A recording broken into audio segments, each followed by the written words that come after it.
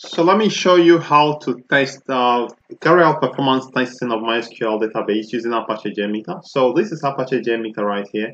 So I'm just going to open it, and after opening it, we are going to try to do a performance test of Microsoft of MySQL database. Alright, so before you can do performance tests of MySQL database, you actually need to download the driver, that is the JDBC driver for MySQL. So if you go to MySQL JDBC driver, download, you can get it somewhere here. So it's called Connector J or something like that. So you can see my operating system is Windows, platform independent is okay, and I'll just download the zip, which is this one. So yeah, this one. So you need to just download, that is fine. So after downloading it, I will unzip it. Meanwhile, I've opened JMeter. If you are joining me for the first time, just subscribe. If you've not subscribed, hit the subscribe button below. And this is JMeter. So the first thing we want to do, we are going to select the JDBC connector we downloaded. That is from here, browse. So let's see. All right, so let me go to where it's downloaded and let me just open the unzip it. So you can see MySQL connector Java 8 point whatever extract files. So it's still in my download folder. So it's just one single jar file that we need. So if I open up this, so we can see MySQL connector, and you can see this is it. Yeah, this is it right here. So I'm going to go to JMeter and I'm going to browse from here and select wherever it is. So it's in my download folder. If I can find my download folder, that would be great. So downloads. It should be MySQL connector and open up. And this is it. Okay, select it. Alright, so the next thing you want to do, you can rename this to be demo plan. Okay, let's call it MySQL plan. MySQL plan, and just save it. Save. So the name changes to MySQL plan. That is fine. Okay, so it saves as a JMX file. So JMX file. Then I'm going to right click and say add a config element, and we are going to go to JDBC connection configuration. So at this point, I would like to show you the database I want to test. So let me use MySQL command line.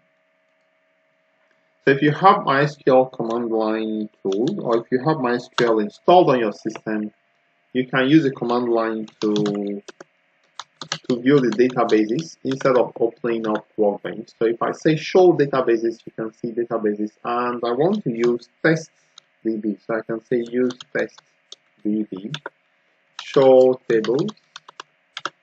So I have a table called telescope data. So this telescope data, I'm going to test the performance of a JDBC query signed to this table. All right.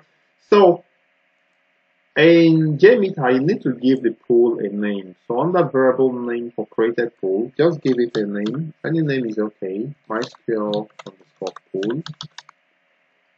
Now you need to pay attention to this place because this is where you actually need to specify everything.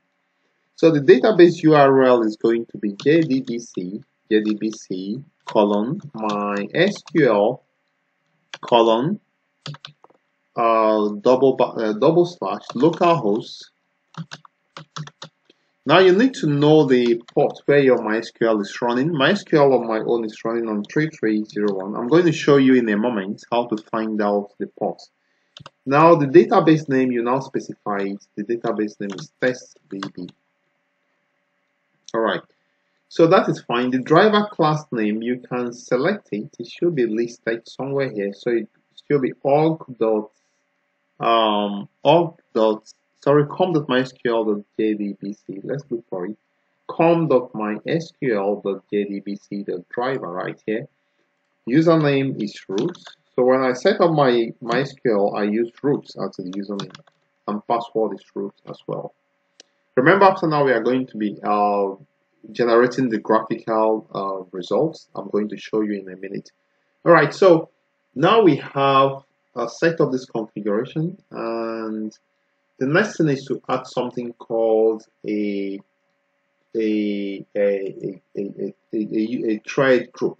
So right click on the plan and say add thread group. So thread group is simply a way to simulate connection to the database. So I'm going to be simulating 10 users connecting to the database, and they are going to be connecting 10 times.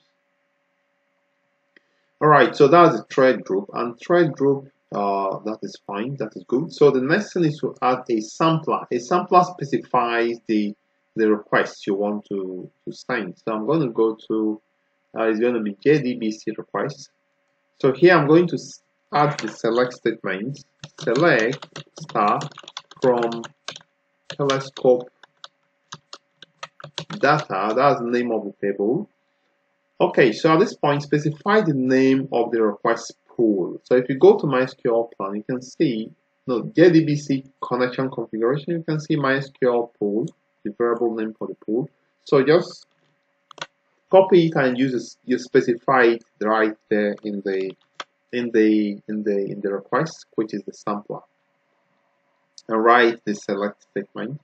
The next thing is to add a listener. A listener is a way to visualize the output of your test. So I'm going to right click here and add a listener. Just take the first one, which is view result 3. Alright, that's all. You don't need to do anything much. So save. Are we forgetting anything? Okay, hopefully not. Hopefully not. So I'm going to try to run this at this point. Let's see if we have some results. So let me run by clicking on this button right here. Click. So so I can see the request is actually running, but it's failing. So if I click on it, it says cannot create portable connection. The server time zone cause blah blah blah blah blah blah blah. Okay. So if you have this server time zone issue, it means that you need to correct it in the database URL. Specify the time zone as a parameter for the database URL. What I mean is this. Go back to the connection configuration. So right here, simply append the server time zone for your region. So here I'm going to say server time zone equals, for me I'm in Central Europe, so it's going to be UTC.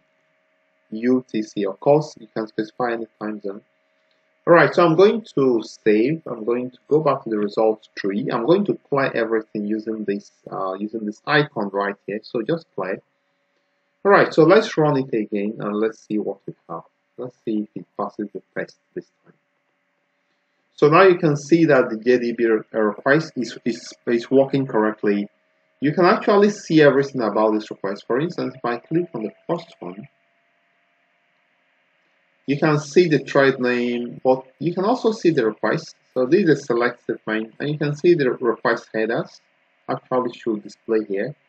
So we don't specify any request header. But the important thing, or the key thing also, is the response data you can see. So this is the response, that is the data fetched from the database from this select statement. We have this data returned. Alright, so this is how to perform JDBC testing, performance testing for MySQL database.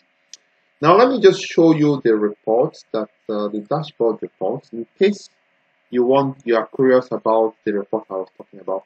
So if I double click on this report is generated automatically. So if I go to dashboard, but this is actually a report generated from another test I performed using select statement, update statement, and callable statement, which is called procedure. Alright, so we are going to be looking at this in the next in subsequent tutorials. We are going to be seeing, I'll show you how to actually generate this report. For now, I hope you understand now how to perform a test using perform a performance test in MySQL using JMeter. I'd like to thank you for viewing. Remember to subscribe, like this video, and share it if this has been informative for you. If you have challenges, please do leave me a comment below this video.